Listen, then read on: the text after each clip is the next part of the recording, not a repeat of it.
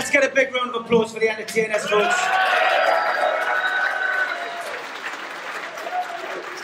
Great to see you. We've only got an hour, so we're going to bypass the career history and all that and get straight into the managers and some of the funny stories that the lads have got to share. And Lee, let's start with you at the far end. And Ozzy Ardiles, a World Cup winner with Argentina. What was he like as a manager at Newcastle? He was there at a hard time.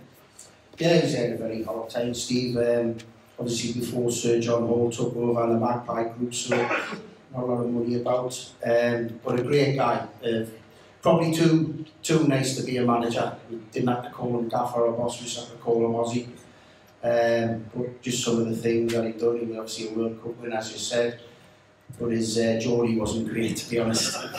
We played one day at Barnsley and went up on the pitch. He came in and he said, obviously pretty bubbly. And I looked at him and he looked at me and he said, what's the matter, Cloggy? You don't fucking understand English? It was like, you know, when the fans come to get autographs signed, there'd be some pictures of him there with the late great Diego Maradona, and he'd shout as well and say, Cloggy, I fucking made him.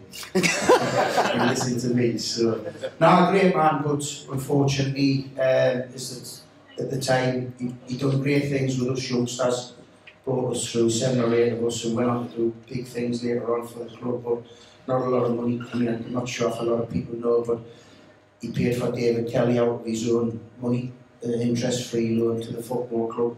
That was repaid when once Sir John took over. So not many managers would do that. They'd probably take a bung out of the players' salaries, to be fair, rather than buying themselves. But then, obviously, the explosion of the Keegan era and the entertainers.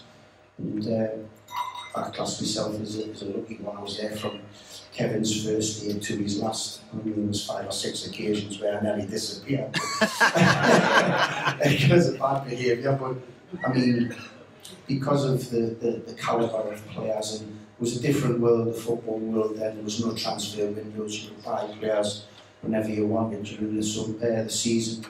Me, you know, starting off for the likes of when we survived the relegation, Bez came in with 5 or 6 other players, and then later on that season, Robbie, the standard of the team was always improving, so local lads had to hang on their shirt tails and be as good as them to try and be a part of the group. It was a great era. For me, as a local lad, it was, you know, not just playing with great players, but getting great friendships with lads like these. Not older lads, you can tell, you know, they're... I went to the barbers today and got... So it's not working then? I went to the barbers today and got my great haircut out. So Lee, I just took over they're still looking in good nick. I just took over I put the wig on. So Lee, because you're the manager.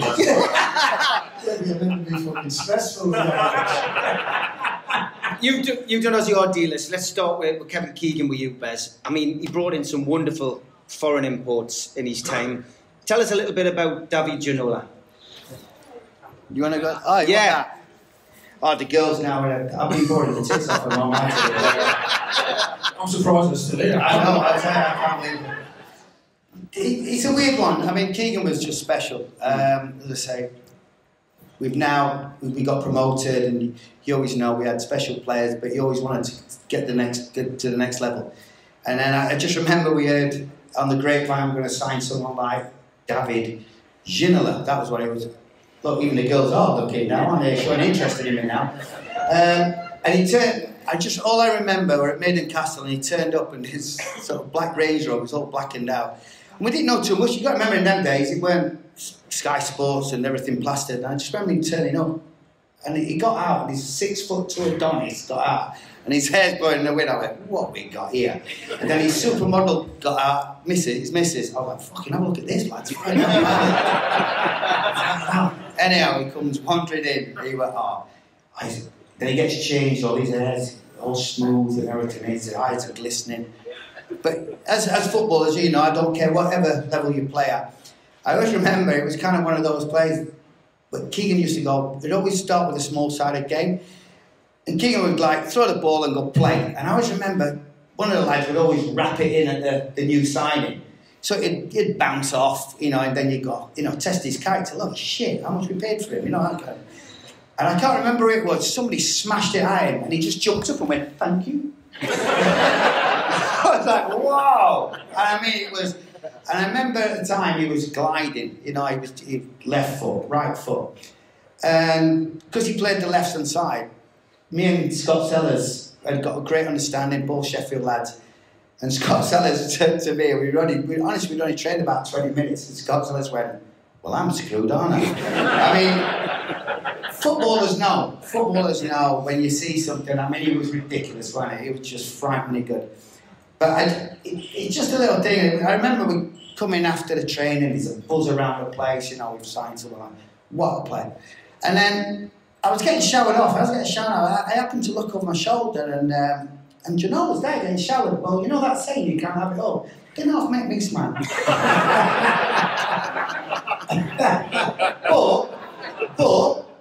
but then we signed Les Ferdinand. I'm still having therapy. Just a little side story about Steve. For me and Steve Watson, we were the first two lads who showed David the big bargain. We played Russian and Diamonds on me lads in a pre-season game, and on the way back he was like, "Oh, I'd like to sample and go out for a few beers tomorrow." So me and Mark, as usual, were the first to put my hand up and be the tour guides, and said, "Right, we'll pick you up." He was actually staying in Yan, came to pick him up and took him down the 3 mile there. It was about 1:30, and we got up about 4 o'clock, and he said, "Right, okay boys, I'm off back to the hotel for a steam and a spa and a sauna." And we said, "No, doesn't work like that. I'm fucking out.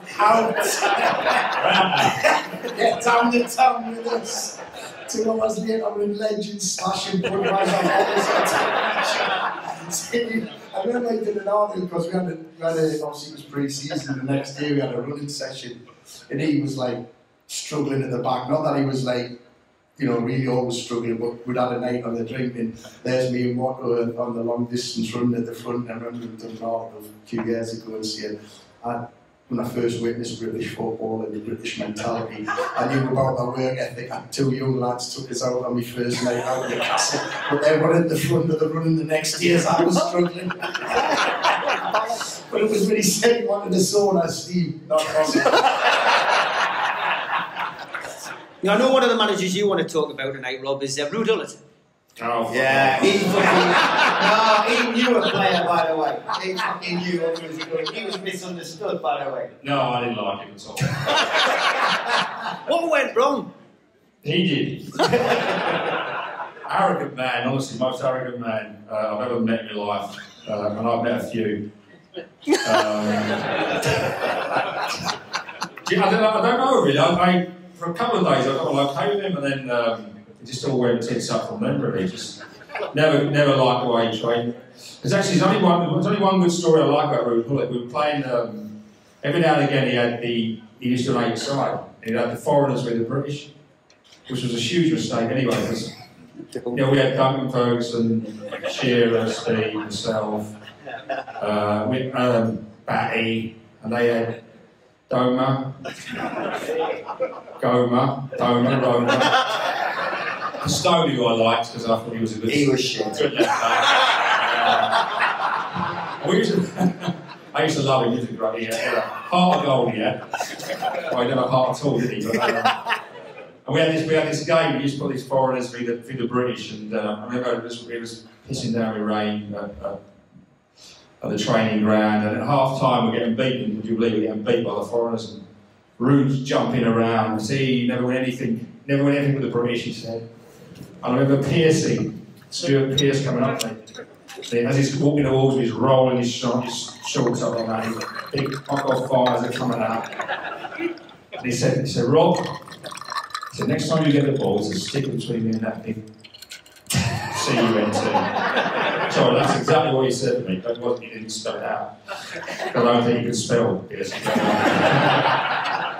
So I said, "Listen, as I tell you, I'm good at giving 50-50, 60-40, so Next time, the ball came to me, I just stuck it just a little bit in front of Piercy, just in front of Rude Pullet, and Piercy has gone through him and smashed him. I mean, smashed him. He's gone flying over, and his dreadlocks are everywhere, and he's landed in the mud, it's raining, and with me, the British are pissing themselves laughing. Even the foreigners are laughing. And I just remember him jumping up, thinking, who the fuck did that? He went, all right, Piercy. Good tackle, he said. Lovely boy, good tackle. And that's, honestly, that's part of that I fucking hated him. Lee's mentioned nights out. Philippe Albert Bess was a character, another one of the foreign imports, but he was good with the chocolate lines, I hear. This is a funny one, this.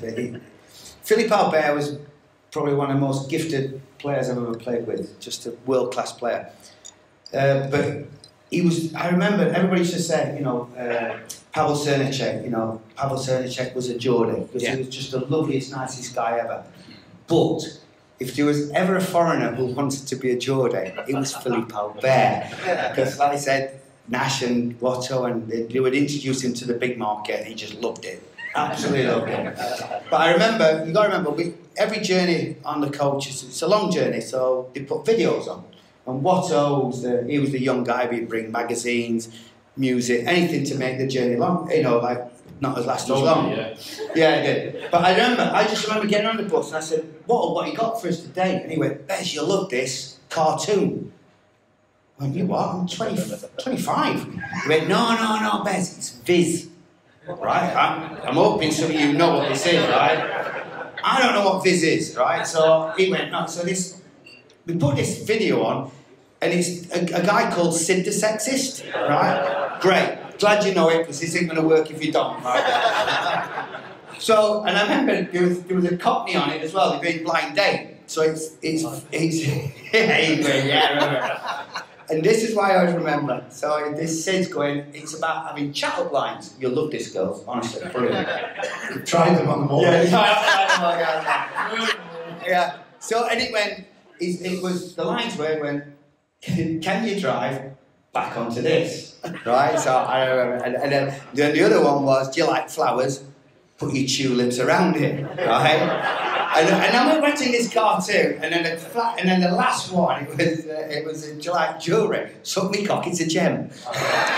Right? So we're watching this on the video, and it's a cartoon, and I can hear the Belgian at the back, he's going, rewind, he wants it on again, he thinks it's absolutely hilarious. And I'm sure we played, in my head, playing Villa. Anyway, we win the game. So as you can guess, we get back on the bus, a few drinks, a long journey back, and Philippe's there. Sid, I want Sid on. I want fucking Sid on again, right? So we put it on again for a little bit. Anyhow, what would happen then if we won the game? We're out. So we've got a Julie's nightclub, and you go out. So in Julie's nightclub, we used to, if you go up the steps, if anybody remembers, we used to congregate on the left-hand side. So I've gone to the bar. And I'm going to the bar, I'm just getting a drink, and it's stunning, beautiful girl, just pulls up at the side, but just as I look like that, but before I can say anything, Philippe comes from the other side, right? Now when Philippe talks, get this, he doesn't sound a little, he sounds exactly like the copper from A Lower Low. Anybody remember that? He's got a weird French accent, right? Okay. So he comes in, so I'm like, look back, anyhow. She turns, looks up, and he goes, do you like chocolate? And I thought, what the fuck's he on about? Yeah. She goes, pardon? Do you like chocolate? She goes, yeah. He goes, sit my cock, it's a nice bar. What? He looks at me and he goes, I'm Sid. Well, no, you idiot. It has to be a fucking innuendo. It has to be a twist on words. And I just remember, we're all laughing out there. And it's just like, anyhow, I just remember, I know, we're all laughing. The classic was, I remember on the Monday morning, like, and we used to go in and we'd go up to the canteen and Keegan and Terry Mike would come in and go, lads, been out weekend, any stories we're having? Gaffer, fuck you, right. So you got to remember, Terry Mack and Keegan have been on the bus, so they've heard the cartoon. Anyhow, so anyhow, I'm telling the story. Anyhow, Keegan looks at his watch, he goes, come on, time, 10 o'clock, training. I remember as we were going out, as we were walking out, hey! The Belgians just sat here and went, ah, you took my mouth. But the thing of it is, he was the funniest, but the nicest guy you could ever wish to meet, but just the genius of a footballer. And that's why I say, you know, we do these things, and sometimes we tell the funny stories, but sometimes I was we forget. I mean, you always see it. Nash, Rob, I mean, the talent was just ridiculous. But we were just saying, like, God, we had some fun. Yeah. And do you know what? It was fun. It was just, it's that. And we would, Nash said something tonight, he just went, I wish the players could mix with you guys now, the modern day.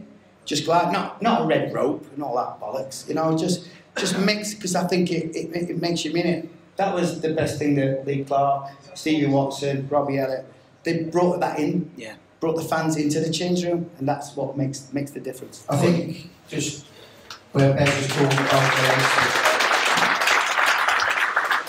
Paddy and Philip and Tino, they bought into us as much as we bought into them. They were terrific players, but great lads, and they joined in what we were about. We were a great group, had a great togetherness on the pitch, had a brilliant togetherness off the pitch. We weren't prepared. We were prepared to fall out with each other on a match day. You know, the best of pals. But if it meant we had to fall out with each other 3 o'clock and 5 o'clock on a Saturday to get the 3 points, because we were that desperate to win, we didn't want that feeling of losing, which we didn't really do that often. But those foreign lads that came in felt that we had a great camaraderie, didn't we?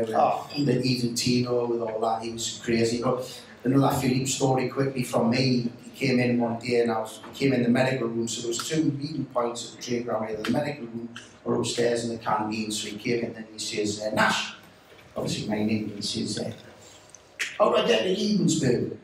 I said, Edensburg? Where the fuck's that? He says, in Scotland. I went, you mean Edinburgh? He went, yes, you fucking Jordan thick gun. I said, what? Where the fucking Edensburg? Sorry for the scene, but that was part of the conversation. And then we had Tino, who was obviously crazy, one of you mean.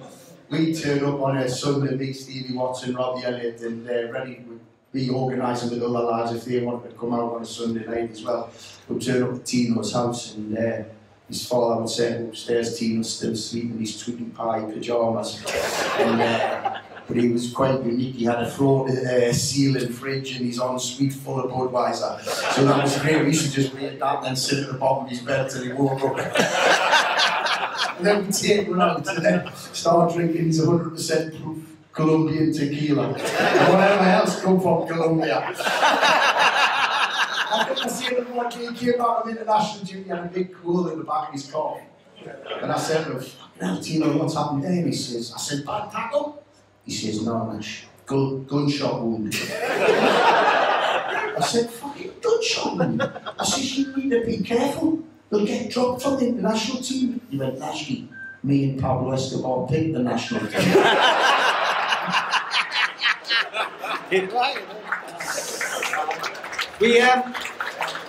We broke the world transfer record, Rob, by signing Alan Shearer. You know, an amazing talent. Club's top goal scorer, Premier League top goal scorer, but you became really close friends with Alan. I think a lot of people in the room would be surprised to find out that Alan was a bit of a joker, you know, behind the scenes. And there's one story, we did a show last night together, you told, which I'd never actually heard, about a certain player called Des Hamilton. Des Hamilton, yeah, lovely guy. Remember Des Hamilton? He was shit. Fucking hell, doesn't see a lot of me. Kenny Mackey's saying him in the place. Yeah, Dalglish was shit as well. Yeah. I like Kenny. He knew his players, Kenny. I'm telling you. I like him. No, we signed Des Hamilton. I didn't know it was to play you, Nash, but we did sign him. A lovely lad, lovely lad, but wasn't the greatest player in the world, let's be fair. And but brilliant lad. And I remember him coming in, I was injured at the time, and Alan, we just signed Alan for 15 million, and he was the dog's bollocks sort of thing. I remember him coming in this brand new Gucci top, and it was like white, There were blue bits around it and red bits. It looked like an England kit, basically. But it must have cost 500 quid. Sorry, Celsius. I remember him walking in with his top. He's like that new top and Gucci top. So he's got his gear off, he's got out to train. I'm on the treatment table. And I got his top. And I went to Des Allen and just signed. And I regret it, still regret it to this day. No, it's fucking funny. It was funny, yeah, it was funny. It's still quite funny. I went to Des and said, oh, Des, can you sign this England top for us? So all the lads have got to do it. He says, yeah, no problem, yeah, so I'm signed for Des Allen.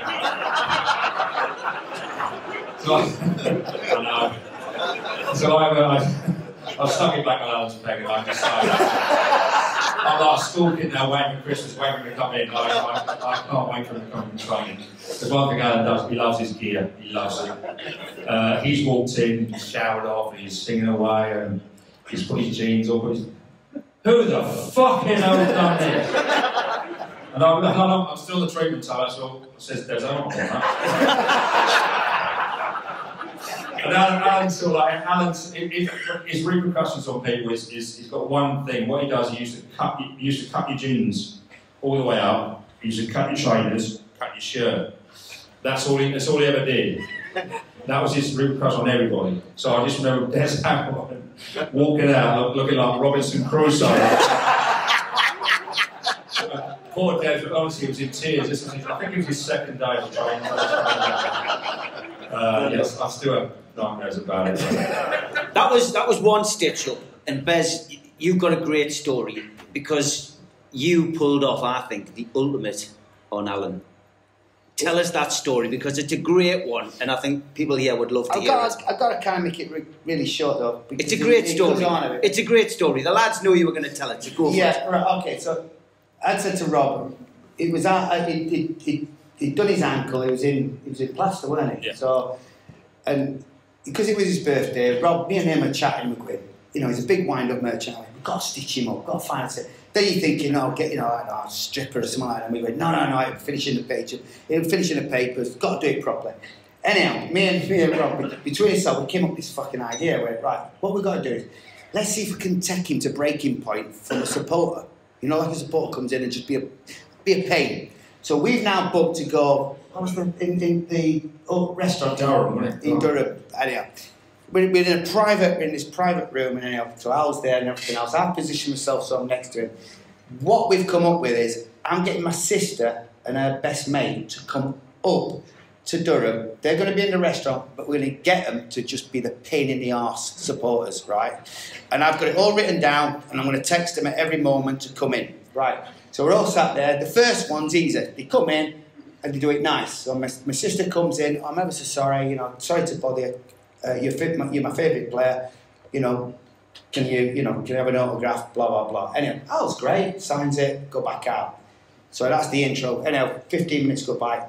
I've texted now. Gone. Yeah, now come back in. Next one is to come in, ask for a photo.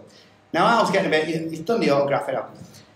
But what I've said is, when you go to have the photo, I've said, whoever's taking a photo, put your arm around him. But I said to my sister, put your arm on his lap and with your little finger, flick his balls. You've got to remember, his missus has sat there, right? Okay, right? We're all in couples, right? In front of that. So I've said, just make it close enough that he's fucking uncomfortable, right? So I'm now watching, thinking this is great. My sister was brilliant. Yorkshire girl, she said, oh, some of that. She's all around again, slow it down a bit, right? So he's twitching a bit, but he's going, get on with photo, anyhow. They have the photo and they go out. And I can remember Al went, he went, Bez, did you see that? I went, what are you on about? I'm thinking he's clocked it. And he went. And then he left it. I went, all right. So, anyway, meal's gone on. And then the next one is now to come in. And I know now he won't do it. Which would just be, my sister's now going to come in and say, can't believe it. I'm here with Alan Shearer. We speak to my mum. Al's done his photo. He's done it. He ain't going to speak. Right? But we're all shouting, speak to him, you miserable, giving it all this and everything else. Now, the one thing that Alan does, he can't stand, is when people say to him, I pay your wages. Doesn't like. And I always remember, I think he anyway. So I said to him, that's the killer. You go, I pay your wages, right? Fucking, you read up. And I thought, yes, He went, get out now, right? And I'm looking at Lena, his missus, and she's fucking pissing herself laughing and everything else. So I'm now escorting him out, right? So I'm escorting him out, and he's honestly, he's gone. So as I come back in, I've gone, oh, you fucking hell, they've called the coppers. You're going to have to fucking explain that. He went, tell them to fuck off. I've done nothing wrong. So he's getting all wound up. My sister comes back in with a mate, and we bought a plastic gotcha, haven't we? You know, like a finger. And he looked at her, and my sister went, gotcha. And I remember he turned to me, he went, you little wanker. Right? And the thing of it is, I remember we were sponsored by Rovers, remember the time? I had one of them convertible MGFs. He fucking covered it in dung. He fucking covered it, right? But he's one of them, it was like, but me and Rob were just chuckling, because it was one of them where you got done, yeah. Because he always said, all them idiots getting done, you know what I mean? He went, done it. Lee, not a Newcastle related story, but when you signed for Fulham, medicals, they're usually pretty boring. Tell us what happened for you at Fulham. Interesting time, signing for a club owned by Mohammed Al Fayed at the time. And everything about it was just crazy in terms of, I went for my medical. Harrods has its own hospital, so we done the medical on the top floor of Harrods. And it was my final day of the medical was the famous day of the famous Harrods sale where you always got a A-list celebrity. And so I'm doing my last little bits and pieces, standing on the scales in my birthday suit, and he starts walking along, and he's got this absolute stunning woman alongside him. And I'm there, I'm trying to get a bit of blood in it, so I look at him. So the walnut whip's not there.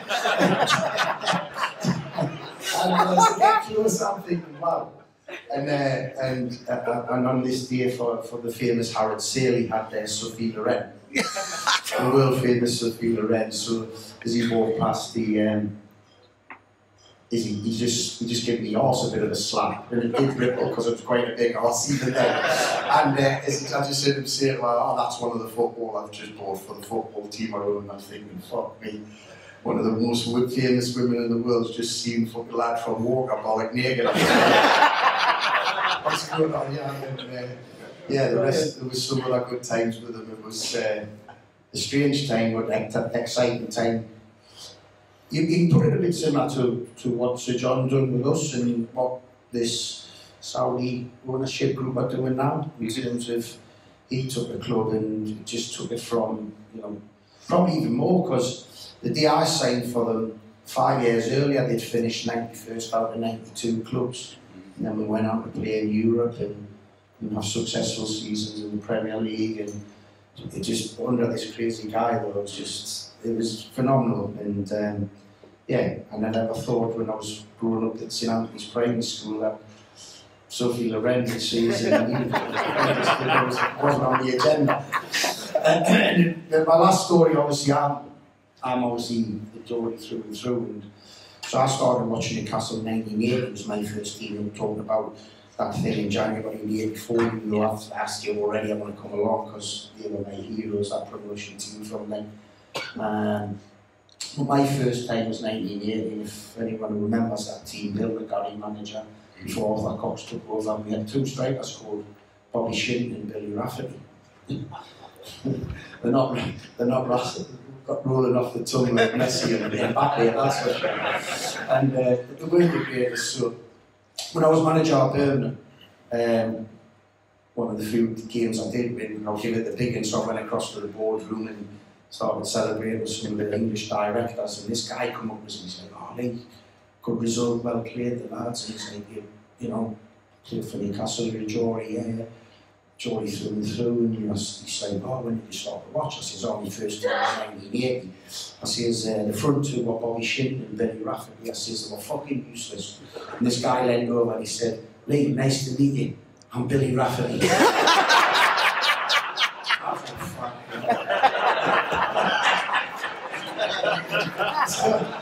on the board with my tail between my legs. I think I got you mixed up, Billy. Paul Gascoigne, a legend at Newcastle in his early days. You've all got stories of some sort about Gazza. Lee, start with you. Gazza, I mean, you know... Well, Paul was like someone, like when I came into the club as a schoolboy and then an apprentice, Paul was around as a first team player, and, you know, everyone idolised him. You could tell then he was such a special player. I'm totally convinced if he hadn't picked up that injury in the FA Cup final, he would have been able to become the Ballon d'Or winner as it is now, the best in the world. So, but some of the crazy things that he done, I mean, I was close with him. Paul had an unbelievable appetite for football, so he would train with the first team as a first team player at Benwell in the morning, but then wait till we would turn up after school at 5, 6 o'clock to join in our training sessions, like crazy things like this. You know, me and Paul Stevenson, a pal of mine and a big pal of Paul's, he asked us to go fishing down the Tyne there, salmon fishing with him.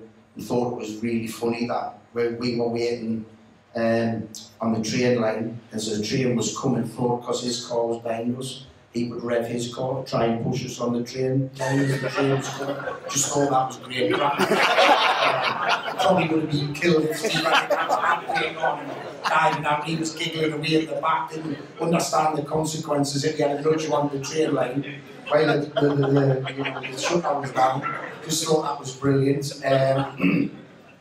You know, when I was playing for the Youth of Wembley before the England International, him offering to take that back to Newcastle, because the last train from King's Cross then was like 9 o'clock, and him getting pulled on the central motorway after he's full international, coming back to Newcastle, getting blue light and blaming him speeding on my dad, saying that obviously clocks that he tells us he needs to start work at 6 o'clock. He's been fucking threatening us and everything. And the police was saying, oh, we'll give you a blue light whenever you've got to go, Paul, and all that. Just a great, honestly, it's, I think I always stories love what he's about. I mean, Rob was probably shared an England dressing room with him as well, and there's just many stories about him.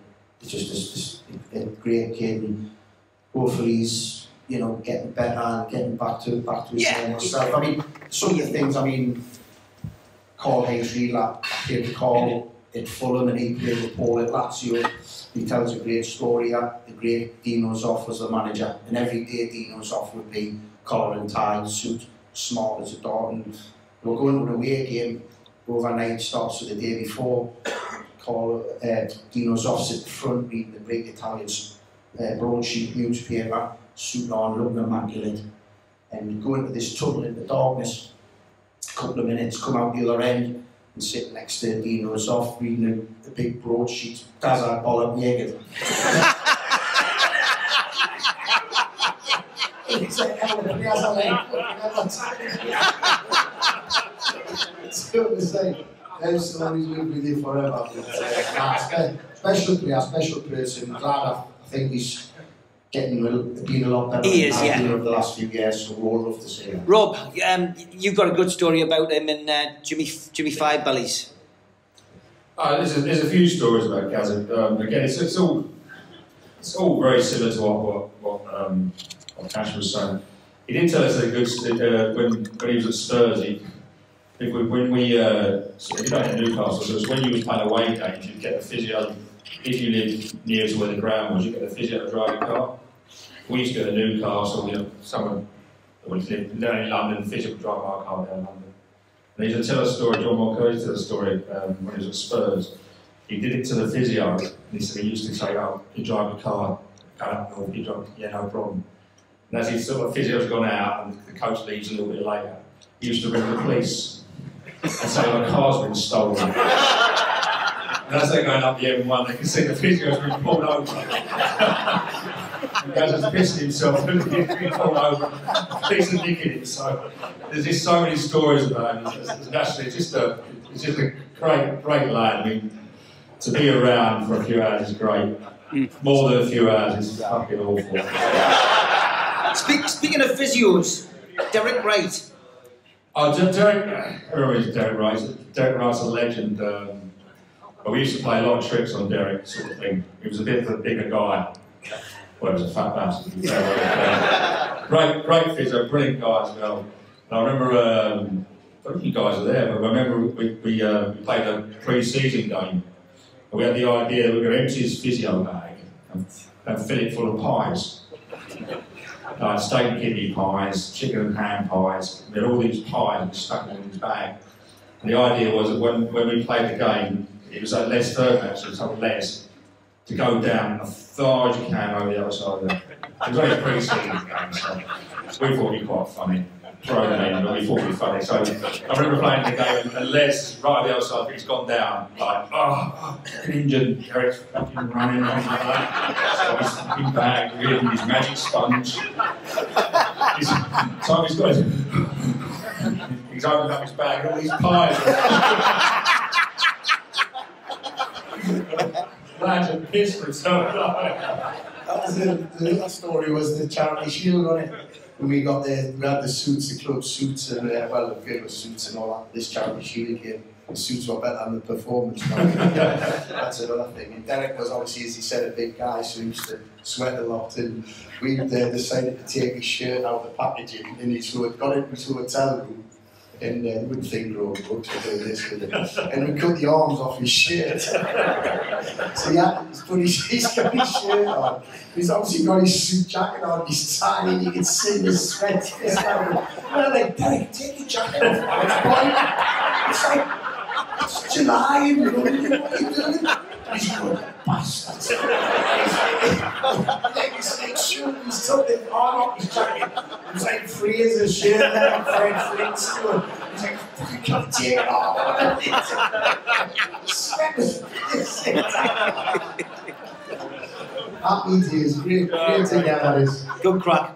Gaza, any stories, Pez, that you'd like to share? You know, you were lucky enough to get to meet him as well. I'll make it, yeah, sure, because like I said, I was looking, I'm ridiculously patriotic. When I got me and Cole and Keegan just went, I was like, oh, fucking hell, this is it, this is me, you know. Finally got to be where I wanted to be, and then we were in the championship at that time, so it was like a big thing. So, but the lads will know, when you get called up, you go down to a place called Bisham Abbey, do your training, then move on. The thing was, it weren't friendly, it was a World Cup qualifier to be played in Turkey, so I'll keep it short, just fucking Gaza. So I turn up, and as you can guess, I walk into the hotel, and I'm first one there, so I'm nervous. I thought, what do I do? I thought, don't get a beer, get an orange juice, get some orange juice. But I'm looking through the window, and as I'm looking through the window, I'm thinking, fuck, I know that's Arsenal. So there's Paul Merson, Ian Wright, Tony Adams, they all start coming in. Thinking, fucking hell, you're getting butterflies now. Then Liverpool, I thought, like, John Barnes, and then Jimmy Redknapp, McManaman, Fowler. My arms are sweating now.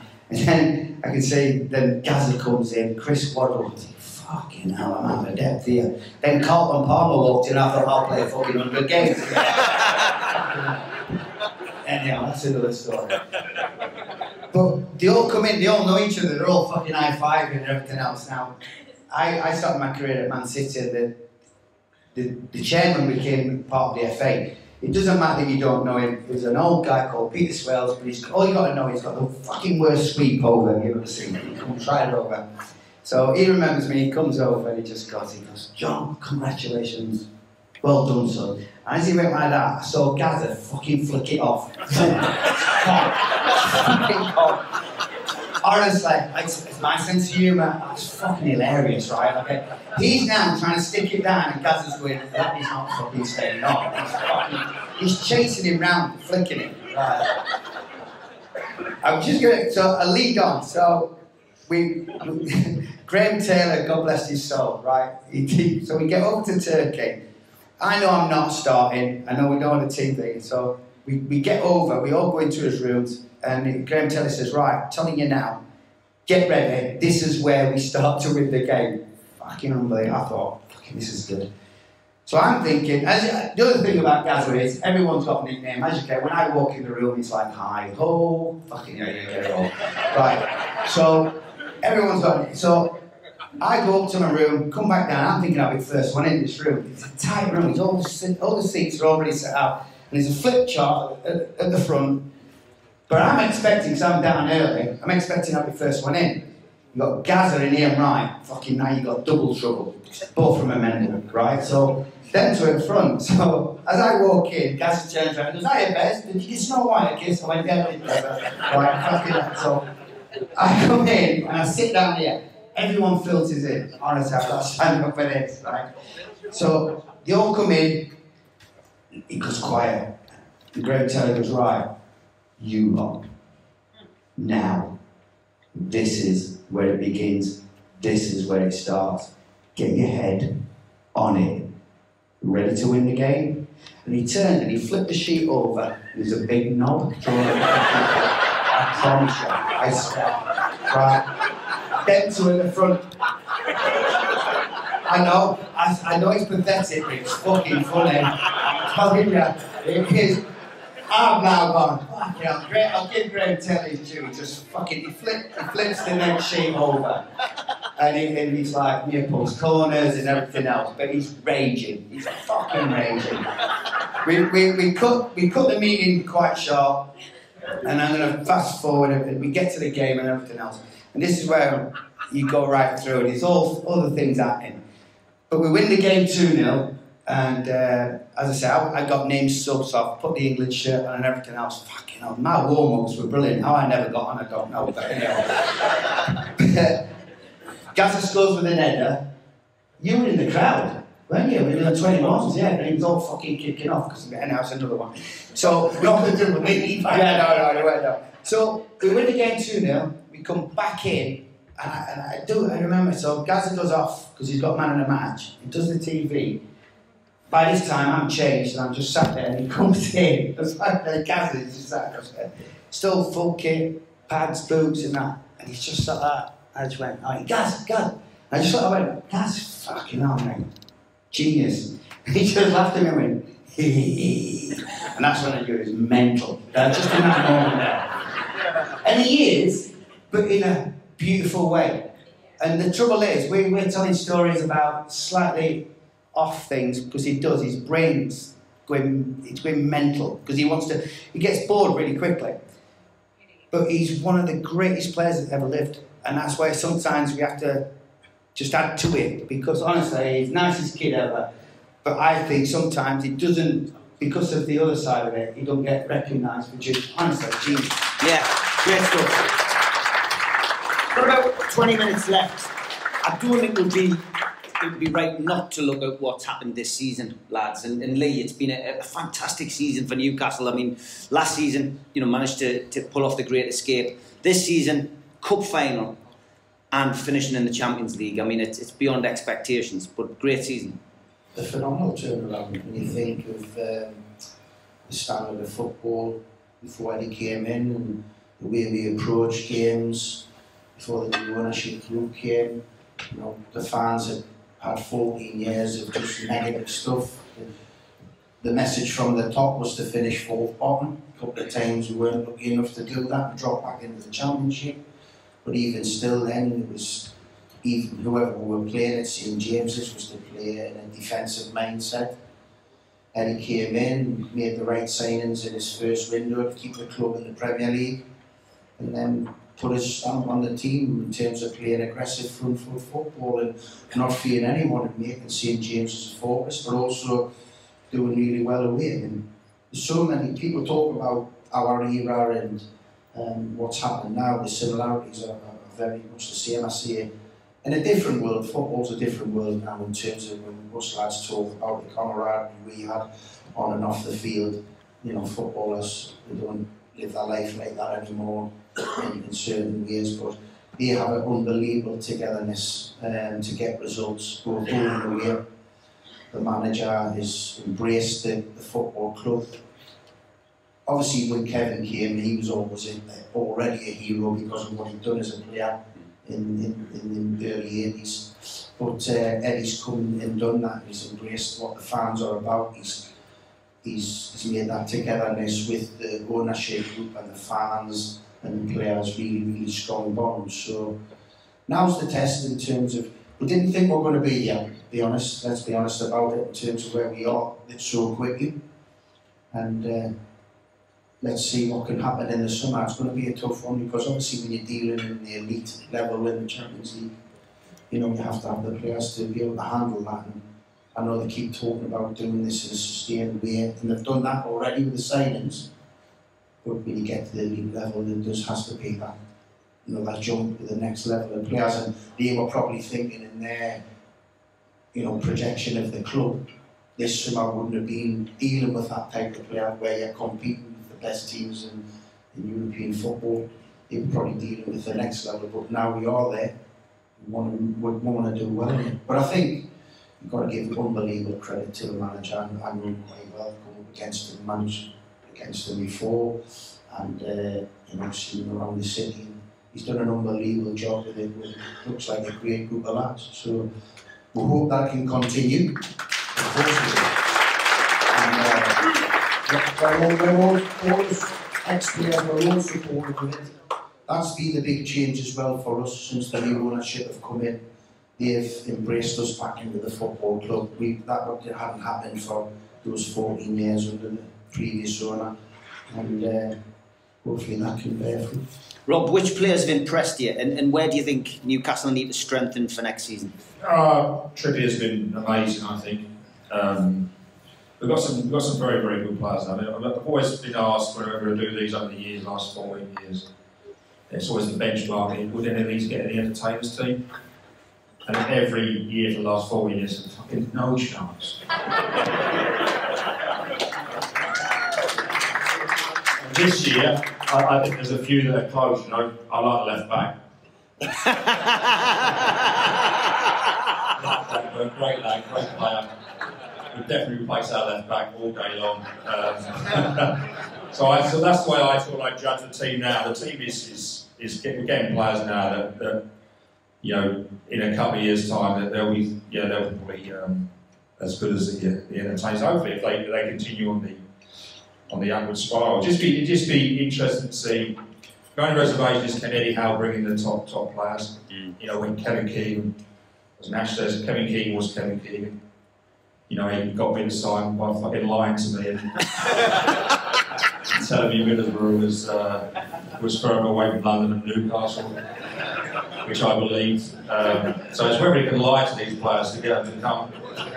But that would be my only reservation. Can Eddie Howe, he's done brilliant. You know, surprised at me how well he's done, but we're now talking about elite players. Can we get them to come to Newcastle? And Kevin Keegan was easy. It's Kevin Keegan.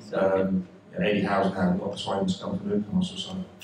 Yeah, do you know what's fantastic is I was just listening to Nash and you know, and Rob and both when you know, elite players, Champions League. I thought it was fucking pissy. I scored 4 goals. I'm still second highest goal scorer. It's taking 45 minutes to make a Champions League goal. I thought it was easy. No, Two of them were crosses though. No, one was a champion. 4 goals. I was shit in the league, but Champions League I thought was easy. That was your thing, wasn't it? The Champions League. What's it going to be like? I mean, listening to that. You work at the club on a match day. You do the lounges. What's it going to be like? Yeah, that theme music again. Again, it's just the good times are back. You know, over the last 10 years when I'm working at it was becoming hard work. You know. They're going, oh, Bez, put your boots on, you know, these are shit and everything else. They don't ask me to put my boots on anymore because we've got a proper team. Yeah. And that's really the feel-good factor's back. They've got a proper management. I think the owners know where they're going with it. Yes, you've got to be careful how much you spend because you don't want to be bringing a knobhead like Ronaldo in and cocking all up what you achieve. So you've got to get, and I don't think he does that. I think he'll embrace the camaraderie of the team with what they've got and add to it.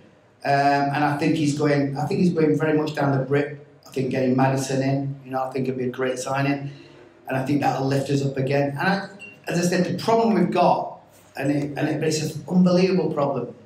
We're about 3 years ahead of where we thought we were going to be. Yeah. We've overachieved this year, really have, and that's his problem. We're all getting carried away with it, and rightly so. So let's get carried away with it. If we come mid-table and have a fight, who gives a shit? Honestly, the shit that this club's gone through over the last years, who cares? So that's what I think. Yeah. Lee, are you going to say something about You can say something there. I thought you were going to chip in. I mean, the ownership, though. I mean, you know, they've come in and you know they've kept their promises. You know that makes a big difference. But looking at the fans, let's talk a little bit about the supporters. You know, we've got 190 people in the room tonight. Many of them Newcastle fans. Wore flags this season and have been inspirational at times. And you mentioned something right at the start there about Eddie Howe tapping into that support. When you look at the managers over the years, we haven't had a great deal of success. With Joe Harvey in the 50s, 51, 52, 55 as a player, and then subsequently as a manager, 69, 74, 76. You know, we've had managers who tapped into the fans. Kevin did it. So Eddie Howe's been quite clever, hasn't he, in that respect? So Bobby, the managers who've been successful at this club have used the biggest asset the club has, and that's the fans. You know, it's not crazy. It's not. You don't understand what the club's about. I mean, those 14 years when there was no ambition and you were being told as a supporter that the club just wanted to finish fourth bottom, they weren't interested in any of the cup competitions. A couple of times they fell through the trapdoor, but we still get full houses at St James's. And that's what made us, the only thing that made us a big club during that period of time was our support. There was nothing else. You felt for the players. Because like I said, you know, when I, in the early 90s and the Aussie era, then Kevin came in, you become a better player when you play with better players. And that's what happened with me and with us. We, you know, the windows were different. There was no transfer windows. And Kevin was constantly bringing better players into the group all the time. They improved you. I felt sorry for those lads during the National era because when you're a proper footballer and you want to be dealing at the top end of the table, you want better players coming in your dressing room to make you better, to get the standards higher. Our training was like match day. We, like I said, we'd fall out with each other. The training was ferocious because we all wanted to be in the starting 11. We trained how the way we were playing. It makes you a better player yourself. So, and that's, I used to look at some of those lads when we were fighting relegation battles and thinking, they want help. They don't want to just be, oh, I'm getting picked every time because we haven't got the ability to go and get the players, or the owner won't give us the finance to go and get the players. So now we've got that. There's that opportunity where you've got to drive and strive to get better and better. And I think, you know, honestly, for me now, I'm back as I was 1980, thankfully. Bobby Shin and Billy on my front too, but I'm back as a fan, and I'm coming through the city centre before the game, getting to the ground early. The atmosphere is absolutely electric. Obviously, when we played in the Tiena's era, we weren't in the town before the game. Sometimes when performances, people probably thought I was, but it was like, you know, so I didn't get the chance to see that, but now I am as a fan. I'm going into the city centre, the bars, the restaurants before the game, everyone's got a smile on their face. It's electric, the atmosphere. You get to the stadium early, the war flags, you know, what they're doing, that's on at the end of the season. The East stand there with all the players and the management, you know, painting and the noise that's being created. So long may that continue. Because it shows what happens when you've got a united club. As I just mentioned, probably 3 years ahead of schedule. But and that's been a big part of the togetherness of the whole group, the players, the owners and the team. That's what can be achieved when you've got that. You say it's like a 12-man, Rob, having that support. You played in that atmosphere. Do you feel that as a player, and can certain players buckle under that kind of pressure? Yeah, definitely, without a doubt. I mean, the sort of place down back, the way we trained, we had so many players back under the training. You know, Steve Guppy. Remember Steve Guppy? He touched the ball for 4 weeks training and he was in tears after it.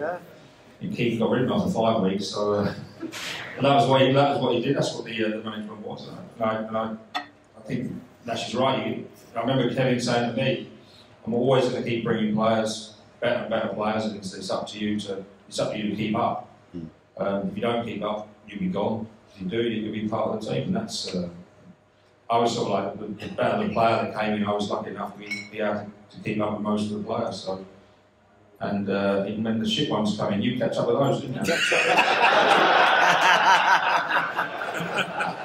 He's had a He's had to go a couple of times, Bez, but I mean, Dan Burn, just from a... Oh, don't ever go Dan Burn. No.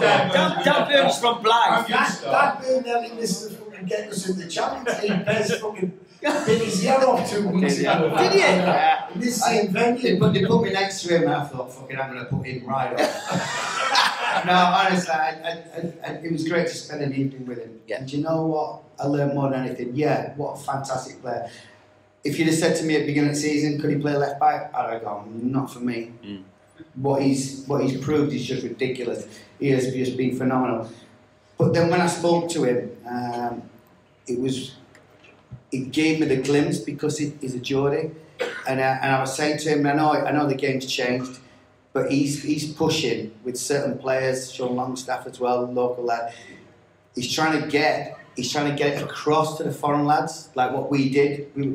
Like I said before, they're trying to get that camaraderie and that's where he's even not only his just ability, his presence is making a massive difference to Newcastle. And just speaking to him that day, you know, I could see how much he cared and how much they wanted it. And it was a pleasure to see, you know, it did piss me off because I said, how old are you? And I'm thinking, I packed in just as you fucking bum. But it's weird, you know what I'm saying? But yeah, he's gone on and just been absolutely special. And as I say, he's going to help the next generation of players that come in. Because I think he's the type of player who'll go, hang on a bit, I think he'll have that voice in the changing room. Because I think that's why Newcastle have been so ahead of the opposition this year. Don't get me wrong, Man City, Arsenal were unbelievable this year. But Man United and ourselves, but Liverpool have struggled this year. They're going to come flying back. Chelsea are going to come flying back. Spurs are going to get better. It's going to be really, really tough. But we've got a nucleus of a proper team, a fantastic team. In fact, a special team. But you are going to need, which Keegan used to always say to us, you need a little diamond. Peter Beardsley or a Ginola or a Tino or a Shearer, just that little extra that makes a difference. But so long as they've got the right mindset, that they want to be part of something. If somebody's coming in just to give it a big one, then I think stay away. Lee, finishing off. Yeah, go on, round of applause. Greatest moment in a black and white shirt for you? Oh, wow. So many. I mean, you never forget the debut because I lived the dream, didn't I? As I said, when I was growing up and watching from the terraces, I never ever thought that it was possible for us to play for Newcastle. So, you know, I played down in Bristol, 17 years of age, getting my debut then. They'll always stay with us. Obviously, some of the great days, you know, we won the championship, you know, getting into the Champions League, playing in UEFA Cup now, it's known as the Europa League, playing in Europe for this football club, constantly challenging to be the best club in the country. You know, I think the lowest we finished under Kevin was 6th, and we walked up there with that. I think we had a 3rd and 2 seconds as well. And so yeah, just all those times. It hit home last couple of weeks ago when we met up. We had a reunion with the 92-93 team, and that was really special for someone like me because I got to see all the lads again, and it was a really special moment because you remember how long time ago we started something great era for this football club, and you know, for being part of that as a lad who was born in the East End of the city, this was really special. So can't really put my finger on any one time. It's the whole period was very special for me. Okay, Rob, same question. Yeah, again, it's very similar. I think Keegan years, first 5 years under Keegan were unbelievable. The fact that I scored at Wembley and Alan Shearer has not scored at Wembley at Newcastle. Something I cherish. Something that pisses him off a lot. Regardless, he's got 260 odd goals, I think, but he still hasn't scored the same time at Wembley, which I did. So, and yeah, the Antwerp scoring, you know, 3 goals in Antwerp, first game back in Europe for 29 years or whatever. awful cross from John Beresford for the first one. And to get me head on it, make it really good, get me an assist. But yeah, and listen, there was so many 5-0, big Man United 5-0. There was just so many Barcelona. There's so many great things that I could, put my finger on. I had 10 fantastic years here, really. Well, apart from 18 months in fucking Ridley. There he is again. Ben, same question to you. Yeah, just moments that'll stick with me. The noise at Barcelona when that whistle went and it was 3-2. It'll live with me forever. It was just ridiculous. I've never heard a noise like it. And that's what when I was talking to Dan Birdie when I was boring him to death, but I just went, honestly, get ready. You're going to have the greatest time of your life. And I just say, look, embrace it, because I tell you, it goes like that. But that, for me, that noise that night, indeed. Ladies and gentlemen, it's been an absolute pleasure sharing a stage with the entertainers. Put your hands together for John Beresford, Rob Lee, Lee Clark. Yes, Bez. Yes, nice.